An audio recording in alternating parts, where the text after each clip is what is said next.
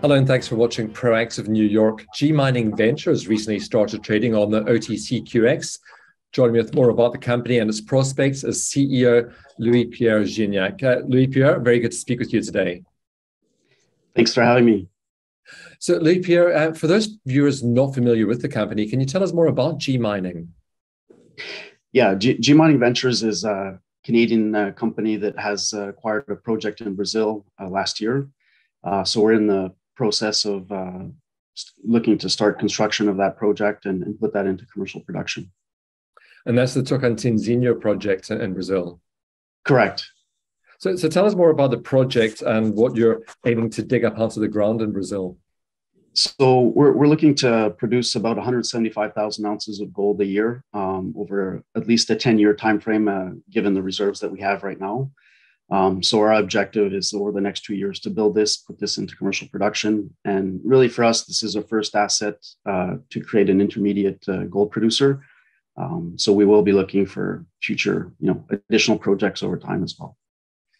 How far advanced is the project at this stage, Louis-Pierre? We completed a feasibility study. We're in the detail engineering phase right now and have made several procurement of long lead items for the project. So really we're about a month or two away from having an initial, a full construction release decision. And you acquired this last year from Eldorado, is that right? And what sort of work had they done on it before you took over?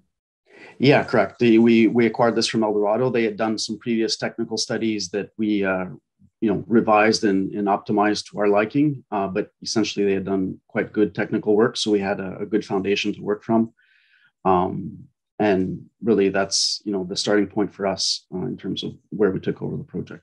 Is there any further exploration potential at the project?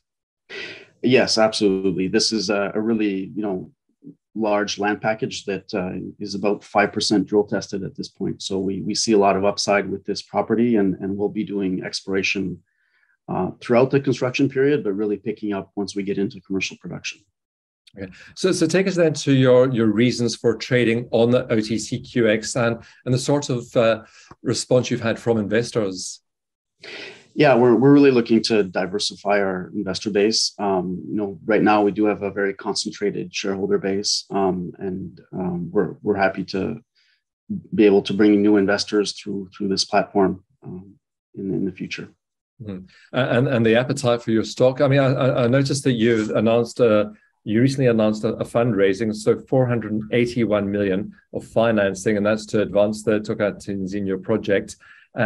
With the first tranche of that closing last week. So take us through the funding for the project. Yeah, we essentially announced a package that provides us full funds for constructing the project. So we have just over 350 million of financing from Franco-Nevada. In that 350, they're participating in a private equity placement that we did. And so the first tranche of that closed last Friday. And we're also bringing in a new large shareholder in La Mancha. So pro forma, they'll be at 25% once the second tranche of their equity closes. And do you think it'll give other investors confidence to have two such large cornerstone investors in the company? Yeah, I think for sure La Mancha is an investor that's there for the long term. They want to be a part of our growth story going in growing the company and bringing in additional assets. So I do think for investors, that's very comforting to see such good partners coming into the company. So take us through how you see the investment case for G Mining Ventures. Well, I think for us, I think we see ourselves as being a company that's now fully funded, soon to have all the permits required to enter into construction. And we also have a very good team that has a good track record in building projects. So I think we combine all the main ingredients that's required to be successful in our business. And the sort of news flow this investor should be looking out for in the short to medium term? Definitely a construction decision in the near future and providing an update on our CapEx and how we're trending against our feasibility study CapEx, and also exploration results that will be coming out in the near future as well. I hope you'll keep us updated on any developments, but thank you very much for the introduction to the company today.